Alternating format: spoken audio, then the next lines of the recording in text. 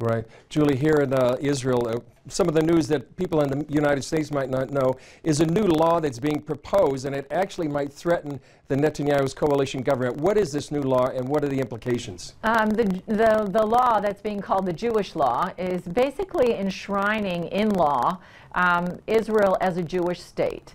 It doesn't really change anything for the citizens of Israel. Netanyahu said this is the most vibrant democracy. Obviously, it's the only democracy in the Middle East.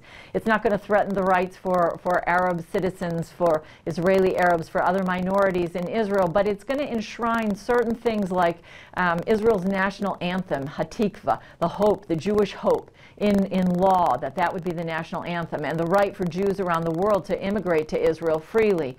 So he really wants to make that clear that this is a Jewish state. It is causing a lot of division here in Israel from the left.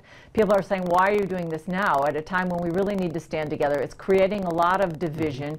I don't know where it's going to lead. Netanyahu seems to think this is really the time he needs to propose this law. And apparently there might be a vote next week. And John, what do you think, given the current structure of the government and the electoral map, as it were, what do you think is going to happen if they do go to new elections?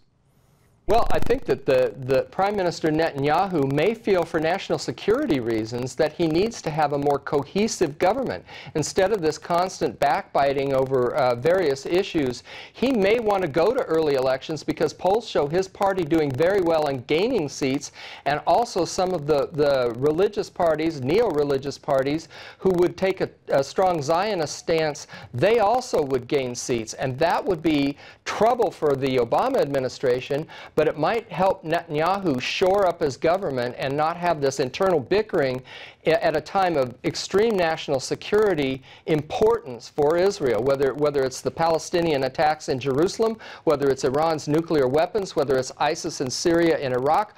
All these problems, Netanyahu needs to not be brushing flies away all the time, and that seems to be a lot of what he has to do. So I can understand he would be tempted to do it. I know Israelis are not ready for elections. They wouldn't really like to see it happen, but it may happen, and Netanyahu may be doing it for some non-political security reasons. That's right. Well, we'll see what happens next week if and when this comes to a vote. And so, John, thanks for joining us in Virginia Beach, and Julie, thanks for joining us here in the Jerusalem Bureau.